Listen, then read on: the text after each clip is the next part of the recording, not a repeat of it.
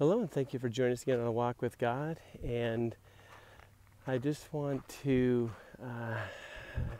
something that's been just really pressing on my heart about the modern church. Many modern churches aren't preaching the fact that hell exists, and hell is a real place.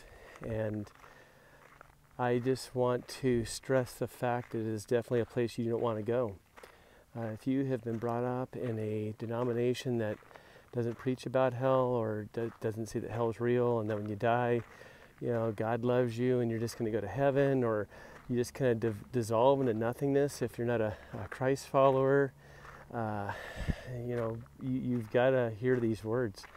Hell is a for real place and is nothing but torment and torture and pain and suffering for all eternity.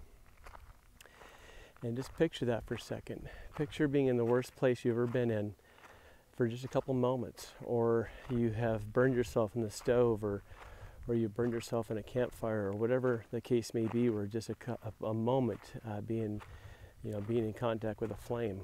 And just picture eternity. And I'm not talking an hour or a day or a week or a year, but eternity, millennia upon millennia upon millennia that'll never end. And I just want to stress the fact that you definitely do not want to go there. And it is so important that we open our eyes to this fact that churches today aren't speaking about these things. They're preaching this feel-good message that you do all these things and God's going to bless you, and when you die you're just going to go right to heaven. Well, I'm here to tell you that even Jesus Christ himself speaks about hell, and that it is throughout Scripture. Hell is a for real place. You do not want to go there. But there is hope. The only way to avoid hell and enter heaven, because there's only two places when we die. When we pass from this earth, there's only two places. We either go to heaven or hell. Hell was created for the devil and his demons.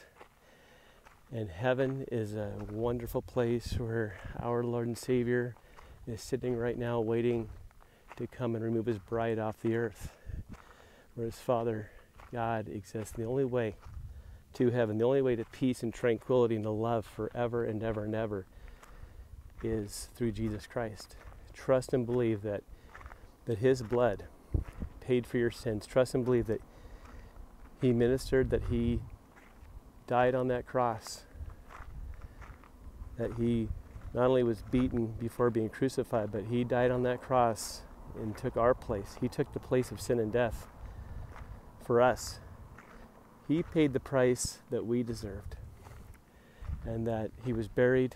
Trust and believe that he was, after being crucified, that he was buried in a tomb cut out of stone, that he rose 3 days later, that his Father raised him from the dead 3 days later, and that he ministered to people, hundreds of people, and then he ascended shortly thereafter, and he is seated at the right hand of his Father in heaven, waiting to remove his bride, waiting to come and take all those who love and believe and trust in him off the earth before the tribulation, before the event will be called the rapture, when he comes and removes us. But right before the tribulation begins, he'll remove us, all that trust and believe in him.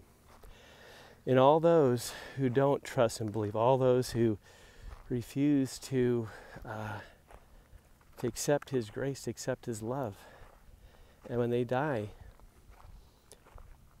all those who do not accept Jesus Christ as their Lord and Savior and believe and trust in that they will go to hell. And hell is a place you do not want to be. Hell is for real. Please study Scripture if you don't believe in hell, or if you're not a Christ follower, if you're not a Christian, and this sounds crazy to you, and this is all fairy tale, that heaven and hell, and then when we die we just dissolve into nothing. Well, that's not true. Heaven and hell are for real, and you do not want to go to hell. Jesus Christ made a way. He paid the price for all of our sins. When he died on that cross, he paid the price that we deserved.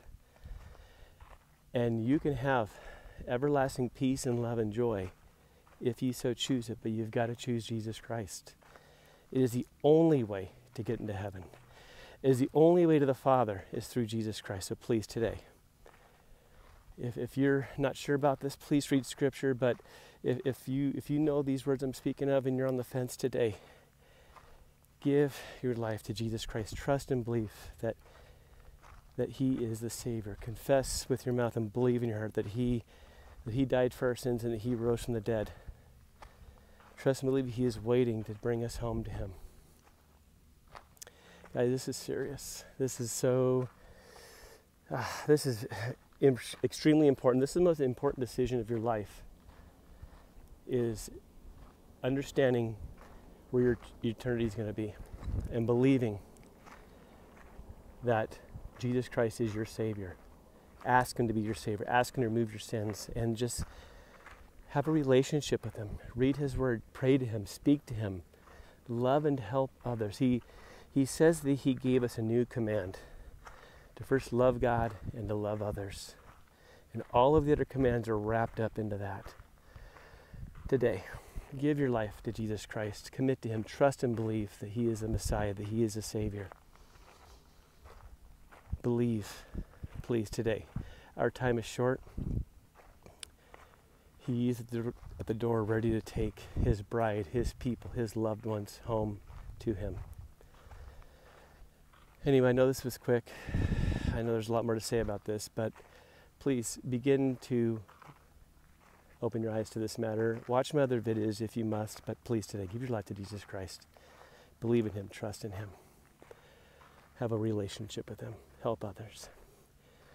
Hope you have a blessed day. Hope these words find you well. It's in Jesus' precious and holy name, the name above all other names, Yeshua HaMashiach. Amen. Bye-bye.